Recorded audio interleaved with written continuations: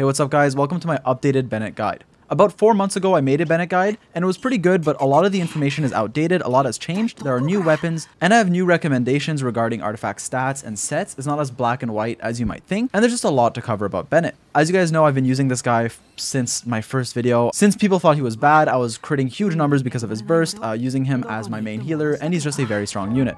Obviously, I'm friendship 10 with him. I love the guy, and so I'm going to tell you all you need to know in this video. Now, I don't want to take much time, so I'll make this fast. But first of all, I do want to say that I am in the middle of finals right now, so sorry if my videos have been inconsistent. I have a lot of work to do, but I do have a bunch planned, so stay tuned for that. And I do try to stream almost every night on Twitch, so link in the description if you are interested. And I will be posting updates in Discord. But anyways, let's get right into the video. So the way this video is going to work is we're going to be covering everything, artifacts, weapons, everything you need to know about Bennett's support. And for Bennett DPS, I'll give some tips, but I'll mainly leave that for another video, and I'll also link my math guy, Zajef 77's Bennett guide, which is comprehensive and covers Bennett DPS as well. But if you do want to see a separate video on that, let me know. I'm going to start by quickly talking about his talents. They are pretty straightforward, so this shouldn't take too long, and then we're going to get into his build and stuff. So first of all, the best part about Bennett, obviously, is his burst, Fantastic Voyage. This is an insane ability, one of the best bursts in the game. It heals you, it gives you a bunch of damage, and the damage scales off of your base attack. So mine is very high level. It'll give me 106% of Bennett's base attack.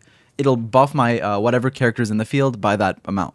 It also lasts for 12 seconds, which is huge, and only has 15-second cooldown, so effectively a 3-second downtime if you do have enough energy. On top of that, it has an insanely high scaling, so if you are building him like pyro damage with crit and stuff, even as a support, it can do a ton of damage. His elemental skill, Passion Overload, has a very low cooldown if you don't charge it. Now, you can either charge it or not charge it. There are a few ways to use this. However, I almost always recommend just tapping it because the cooldown is lower and it generates the same amount of particles. So generally, charging it is just never worth it from what I can tell. And this ability will generate pyro particles for you pretty fast. It's very good with a Shangling or a pyro carry who needs them. And it's also good for Bennett himself to get his burst back. On top of that, he has talents that actually reduce the cooldown of this ability. So first one, Rekindle, decreases the cooldown by 20%, and then the other one decreases it by 50% when you use it inside of your burst. So when you use your E in your Q, the cooldown will be reduced by 50%, which is huge because you can literally just spam it, and this can be very useful if you need particles. Now, regarding his burst, some really important info is that it scales off of base attack. Now, I need you guys to know this for the rest of the video because it's going to be a core component of a lot of the things I'm going to tell you. Basically, why I justify running a high base attack weapon, why I think some things are a lot better than they seem, is because of how this burst works. It scales only off of base attack, which means that having attack percent on stats doesn't matter, but having a good weapon with high base attack is very important. On top of that, for your feather, this does not increase your base attack. There's a common misconception.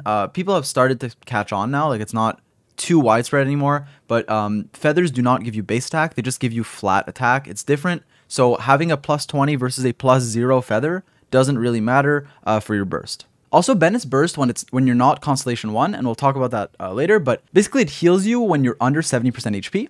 And then when you're over 70% HP, it'll give you an attack buff instead of healing you. It'll give you an attack bonus based on Bennett's attack when your HP is higher than 70%. Now, if you're Constellation 1, you always get the attack buff, but at C0 especially, you only get it past 70% HP. And something to note is that Bennett can heal you past the 70 threshold. Let's say you get the healing buff when you're at 69%, it'll increase it, higher than 70. But once you are getting close to full HP, Bennett will no longer heal you, so he won't be full healing you, but he'll still heal you more than enough. Now let's talk about Bennett's artifact sets. So there are actually a few good ones and they're situational, but first of all, let me talk about the best one overall in most situations. And that set is the 4-piece Noblesse Oblige, or Noblesse Oblige, however you say it. It is very good because it has two good effects. First of all, it increases your burst damage, which can be nice if you run your Bennett as a sort of burst support. And it also, and this is the best part, increases all your party members' attack by 20%. And this happens when you use your burst and it lasts 12 seconds. So it effectively makes your burst a lot stronger and it buffs your whole party, which can be very, very strong, paired with off-field supports or just, carries. So 4-piece Noblesse Oblige is great and it's pretty much made for Bennett. And most people know Noblesse is good on him, but there are actually some other sets that can sometimes be better depending on your team. So I want to talk about those quickly. So yes, generally speaking, Noblesse is what I recommend, but here are the other sets that can be good as well. First of all, Instructor, the 4-piece, can be very nice in specific comps. So when your main carry is proccing Melt or Vaporize, it can be an elemental carry. Let's say Hu Tao with Xingqiu, constantly proccing Vaporize. Instructor can be great and can actually offer you more damage than Noblesse depending on your team comp. And what's nice about Instructor is you can actually run it with Noblesse, like one of your supports can have Noblesse and the other can have Instructor, and they can work well together. Another good set is the 4-piece Exile, and this will give you less damage than something like a Noblesse, but it can be good if your team comps need particles. So in some specific comps where you don't have enough, when you need more particles, you can run 4-piece Exile on your Bennett if you want to. Once again, I recommend having 4 Noblesse on a unit, right? One of your units, especially with like a Xiao team, let's say, because Xiao likes having attack percent. It's really good for him, but he also needs particles, right? He is a character who can struggle to get his burst sometimes. So Exile can solve that problem if you do want it. If you don't know what Exile does, it gives you 20% energy recharge, which is good. And on top of that, it when you use a burst, it generates 2 energy for all other party members every 2 seconds for 6 seconds. So it's pretty nice. Now for Bennett's artifact stats, this has kind of changed since the last video because there's actually a few different ways to build them. I want to repeat before I begin that this is a support Bennett video. If you're running him DPS, obviously focus on crit and stuff, and we might talk about that in a separate video. But even as a support, there are a few different ways to build them regarding especially the last 3, right? Sands, Goblet, and Circlet. So we're going to talk about that. The first thing I want to say is your most important substat on a support Bennett is energy recharge. It should be what you prioritize the most because Bennett needs a lot. If you're running a pyro carry, you can get away with less, but general rule would be like 200 or more. You might even need up to like 250 or as much as you can get so that your Bennett can use his burst all the time without having to farm particles. So the substat you should be looking for on every single piece you have is energy recharge because of how good it is on Bennett. And something to remember, as I mentioned earlier, is that your feather doesn't really matter. It doesn't increase your base attack, right? So it doesn't buff your burst. So you can leave it low level if you want, but leveling it does increase, basically gives you better substats. So something to keep in mind. Regarding the last 3 pieces, I would almost always recommend energy recharge on the Sands. I think it's just great, but the other 2 actually depend. Now, you can run something like HP with healing bonus for maximum healing, and if you need more healing on your Bennett, if you want a strong healer, that's what I would recommend. However, if you guys remember my Chi-Chi video, I say that Chi-Chi heals so much that if you're investing into her, you might as well give her damage. And while you might not want to invest in your Chi-Chi, while it might not be optimal for you, if you do want to invest in a character that already heals so much, you don't have to give them a bunch of healing bonus because they already heal enough. So if your Bennett is healing enough, you can actually, and this is what I usually do, give him like a pyro damage goblet, ideally with energy recharge, so that their burst, when you use it, does deal a decent amount of damage while still healing enough. Now for Bennett especially, it does depend because you might need that bonus healing on your goblet with an HP goblet, and you might need the healing bonus on the Circlet, but I have found from my experience in my teams, Bennett heals more than enough even with bad artifacts, that I usually end up running Pyro Goblet with a crit Circlet, so either rate or damage depending on what I need. So Bennett obviously heals a lot, especially with high talent levels, which is why oftentimes running damage on him, if you can, on like Goblet and Circlet can be good. And I do want to clarify something. Basically for Bennett, your substats are oftentimes more important than your main stats. So as I just mentioned, right, pyro damage will give you more damage and HP will give you more healing, but usually I would recommend going with whatever has the most energy recharge substat. My math guy, Zajef, actually runs a cryo goblet on his Bennett, which seems super dumb, but his energy recharge substat on his cryo goblet is much higher than on any other goblet he has, and getting the energy recharge bonus is oftentimes better than having a bit more healing or having more damage, because making sure your Bennett has his burst up all the time is a lot more important than having, you know, as I said, a bit more healing or a bit more damage. So while I don't recommend a cryo goblet, obviously, basically I'm trying to say that your energy recharge is what should be your #1 priority. So energy recharge Sands, but after that, trying to get the highest energy recharge substat on every single piece should matter more than like the main stat or honestly any other substat. Now I'm going to talk about the main reason I wanted to remake this 4-month-old video, and it's regarding Bennett's weapons. So since the last video, a lot of new weapons have come out, which are very good on Bennett, right? Notably the Festering Desire, the Alley Hunter, I believe it's called. And a lot of weapon rankings, especially like in my opinion and what I'm going to recommend, have changed. Base attack on Bennett is so important that it's often valued above everything else for your Bennett. And there are some situations where certain weapons are better than others, depending on what you have, your substats, your comps and all that. So I'm going to try to cover this in as much detail as possible without taking too much time. First of all, I just want to clear up the free-to-play weapons for Bennett, and then we'll move on to like his best in slot. So the free-to-play weapons, there are basically 3. There's the Iron Sting, which has a very low base attack. It's on screen now. This is only a good weapon for DPS Bennett, but for a support Bennett, the base attack's too low, so it shouldn't be considered. The 2 good ones are the Prototype Rancor with a 44 base attack at level 1, and the Festering Desire with 42 base attack at level 1, but it does have that energy recharge substat. So these are the 2 really good free-to-play ones, and people always ask me which one they should run, and I want to try to give you guys my opinion. Basically, I think it depends where in the game you are and your substats. So for most players, like until the end game, Festering Desire can usually be better for you because it gives you energy recharge, and you often need that on your Bennett. But when you're in the endgame, when you're min-maxing and you have a ton of energy recharge on all your artifact pieces, having the higher base stack on Bennett can actually benefit you because it gives you more damage from your burst. And to sort of explain this once and for all the weapons, basically you can't build base stack on your artifacts, right? You can't have a base attack substat, you can't get more base stack except from your weapon. And, you know, leveling up, but energy recharge is something you can optimize, you can get more of on your artifacts, which means on a weapon, base attack is usually more valuable than anything else. So because of that, in the end game, Rancor will actually give you more damage than Festering Desire. So Rancor is usually what I recommend in the later game. Whereas if you're, you know, struggling to clear Abyss, if your Bennett doesn't have enough energy recharge, Festering Desire can be better. For the other 4-star weapons, basically the gacha ones, except Alley Hunter, which we'll talk about, all have lower base stack than Rancor, so they're usually worse unless, once again, you need the energy recharge. First of all, Sacrificial Sword, 41 base stack, not the greatest on Bennett. I would not recommend this over a Rancor or a Festering Desire. Favonius Sword also has a low base stack, but this one has its niche uses. I don't like it because it has low base stack, but if you have a lot of crit, and if you need a ton of ER, if your Bennett needs a bunch, and if your team can use these white particles that the effect generates, right? Let's say you get the white particles, swap the Shao, and give them to him, who might need that energy, it can be a good sword for you, but generally I don't like it because of the low base stack. Also, regarding the Blackcliff Longsword, it has the same base stack as Rancor, so same usage, but it does cost Star Glitter. But the last 4-star I want to talk about is the Alley Flash. This weapon has an insanely high base stack, as you can see, 45 at level 1, which is very strong.